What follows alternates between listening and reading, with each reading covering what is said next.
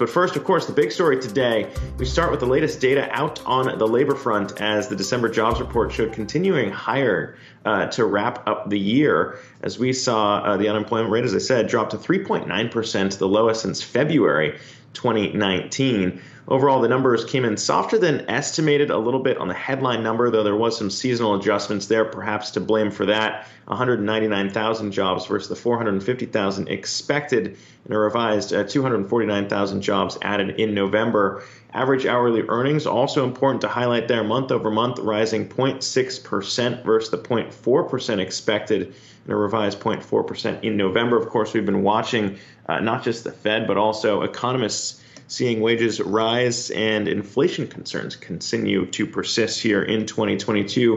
For more on all of that, though, the numbers we got, want to kick things off in the noon hour with our first guest here, William Rodgers, Federal Reserve Bank of St. Louis Institute for Economic Equity Vice President and Director.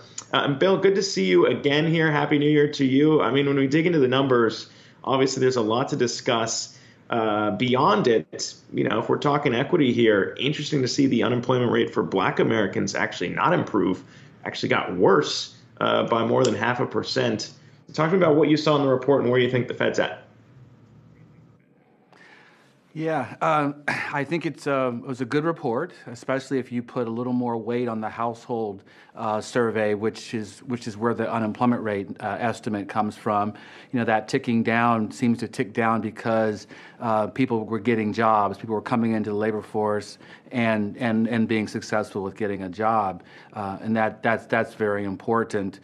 The other thing too that I think also you have to put a positive sort of view on this report is that there were upward adjustments in previous months that would get you, I think, around 140,000 additional jobs. So, all in all, the quantity side of the report in terms of jobs continues to show an economy that's recovering. Yes, we still have a ways to go compared to where we were prior to the beginning of the pandemic, but overall it's positive. The wage growth numbers are a concern, particularly they're sizable, but they're also less than what the cost of living is doing in terms of the consumer price index.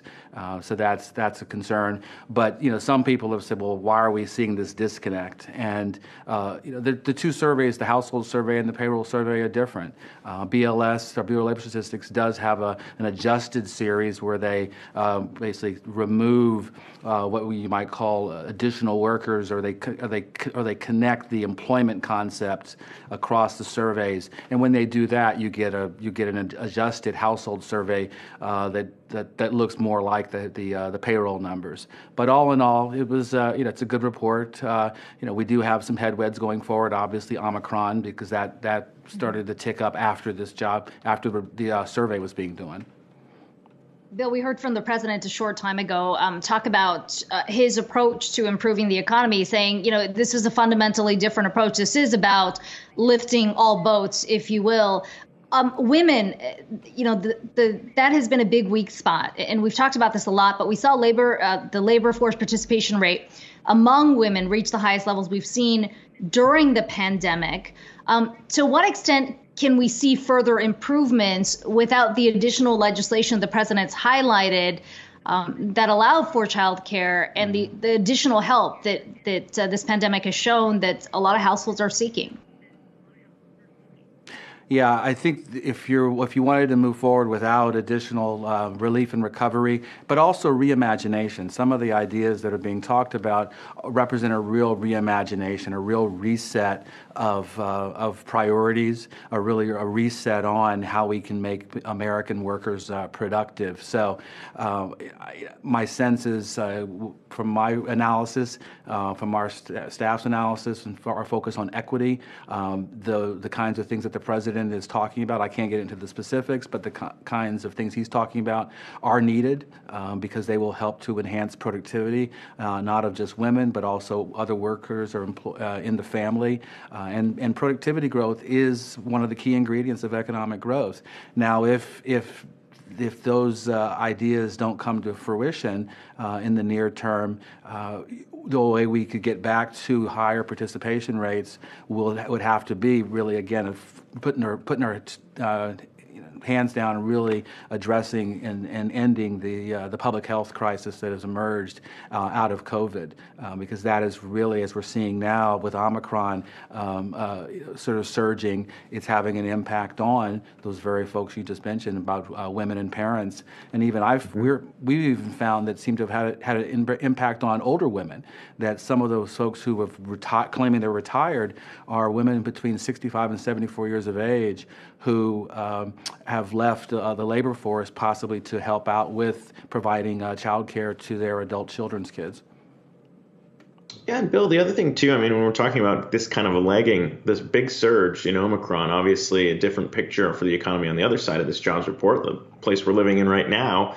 And you did see leisure and hospitality jobs come down a bit from what we saw back in October, that big surge of 200,000, more than 200,000 jobs back then, just 53,000 in this latest report. And I assume some of those might actually be shown to come down in the next jobs report we get because of Omicron. So, I mean, when you think about how all of that ties back to maybe some of this recovery being felt differently for whites, blacks, Hispanics in the country, as we saw a lot of those minorities hit in the leisure and hospitality sector. I mean, what do you make of, I guess, how some of Americans are still faring better than the rest of the country here, and how long that's going to persist?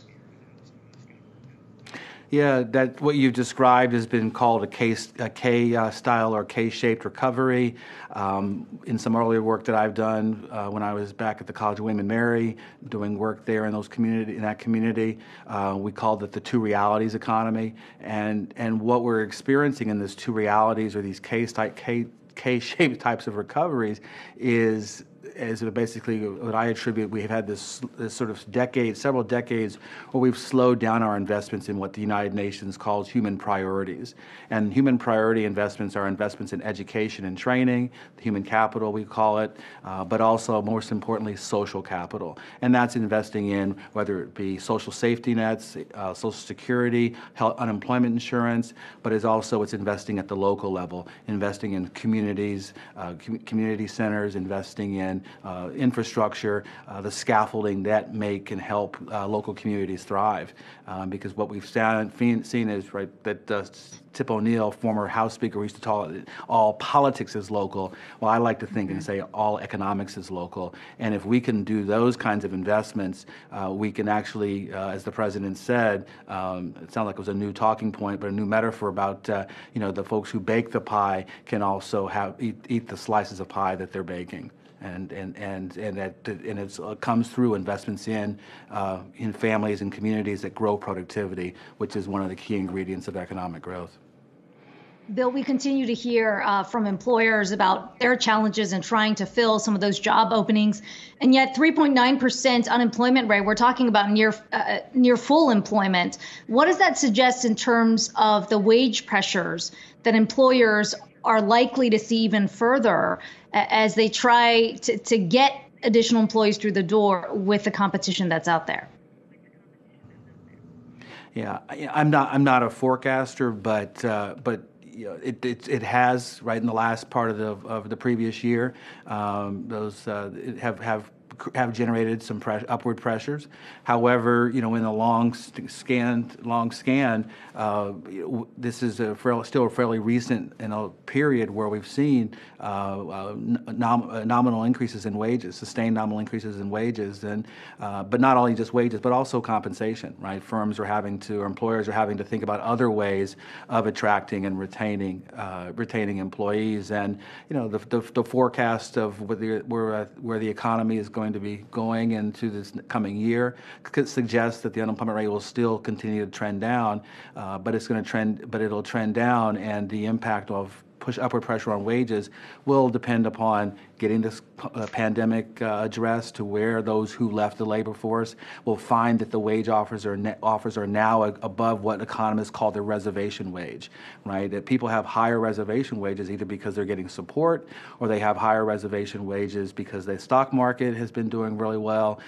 They have higher reservation wages because they may be an older grandmother who had been working, but now needs to help out with the child care in their community.